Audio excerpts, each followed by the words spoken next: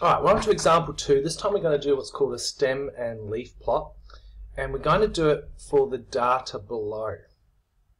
Alright, now I've already drawn 2 lines for you, and we call one side the stem, the left side's called the stem, and the right side's called the leaf.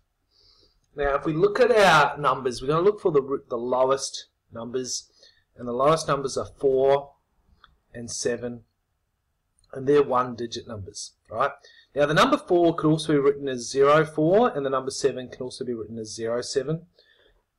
The reason I'm doing this is to make sure that all the numbers are 2 digits. Now, the number on the left is called the stem, and the number on the right is the leaf. So we're going to go, stem is 0, right? And we're going to take the number 4 and the number 7, and we're going to write them both on the leaf. Alright, now let's go up to the numbers in the tens, and we'll do these ones in red.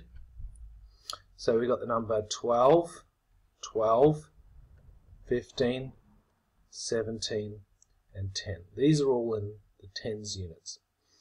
Alright, now remember the one on the left is your stem, and the one on the right is your leaf. Now because they all share the same stem, which is 1, we only write the stem once. It's the leaf that changes. So we've got the number 0 and 2 2s. So we're going to go 0, 2, 2, and then we've got a 5 and a 7. 5, oh, whoops, 5 and 7. Okay. Notice that the leaf needs to go in order. Alright, let's do the next one in green. We're going to look at ones in the 20s. There we go. I couldn't find my pen. 23, 24, 29.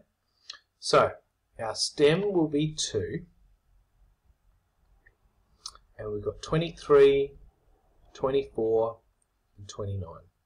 Alright, and the other 2 are 31, so we're just going to go 3, and there's 2 31s, so we'll do the 1 twice.